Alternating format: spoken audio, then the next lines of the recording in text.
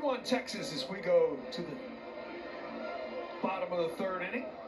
We take this opportunity to go down and visit with the head coach, Mike Kozlowski of the Air Force Academy. And first of all, Coach, how does it feel to come back home? Because you're playing a home game, man. I know. I was pumped up. I told the boys on the bus, we played more games at Texas than we played on our home field. So I told you guys this last year. We don't fight wars on our home soil, so we played our first 24 games on the road. And these guys got to get battle tested because at the end of the day, they're going to do a whole heck of a lot bigger things than playing baseball. These guys are going to go fight wars for us. We got to learn how to compete on the road. And our mission's, once again, real simple: fly, fight, win. We didn't come out here to compete against Texas. We're going to come out here to beat Texas and win. We love coming out here, though, because the fan base, everyone that's out here is so respectful of what these kids do, and they have great understanding, especially the whole state of Texas. When you're talking about patriotism and the flag and everything else, they get it.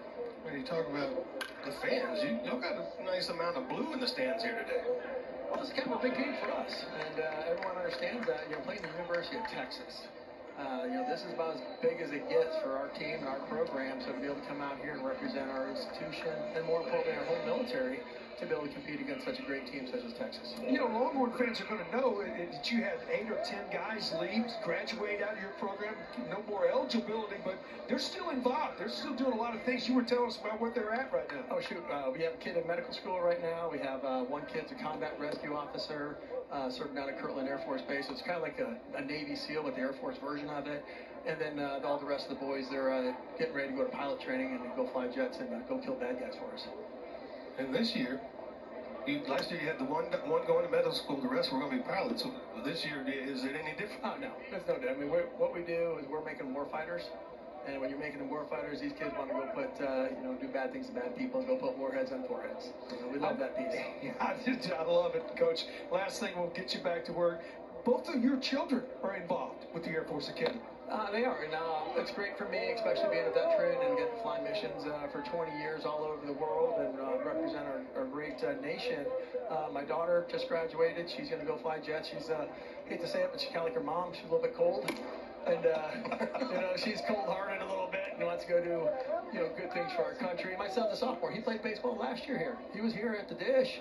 And now he's a professional parachuter. So he's on our parachuting team. He teaches young men and women how to jump out of an airplane safely. And such a great leadership opportunity. Everything we do at the Academy is so cool because of the fact that it's so much bigger than just coming to play baseball. These kids are getting a great education. They're getting to go do things, and they're jumping out of airplanes, flying gliders, doing survival training, sucking eyes out of rabbits' heads, punching people in the face, doing MMA. They learn how to lead. And that's what our nation needs right now. We need leaders for our great country.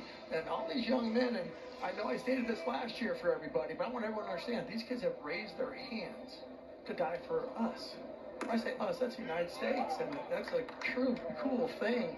And, I tip my hat to every one of these young men. No matter what happens on the friendly fields of strife here on the baseball field, these kids have a whole heck of a lot more going for them.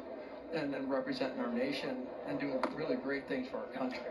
Coach, you had a young man last year, a big young man, Paul Skeens, who transferred to LSU. You say he's probably one of the better persons you've ever met than a ball player. Oh, by far. And, he's doing great things at LSU. And I tip my hat to Paul. And Paul didn't want to leave our school, but I think it was the right thing for him to do. He's going to sign a great professional contract, but he wants to serve his country. When he's done playing professional sports, he's going to give back in some manner and represent our nation. And he's just a true great American. And that's a great part about what we do. That's a great inning for us right there. You want to stay on? Yeah, I'll stay on. They'll stay on for the bottom half. The home team got 3 outs in a row right there. I'll just stay on. I got to coach third base. I'll shut up. You're right, guys. Kaz, thank you. Good luck to you and your team the rest of the year. Thank you, guys. Take care.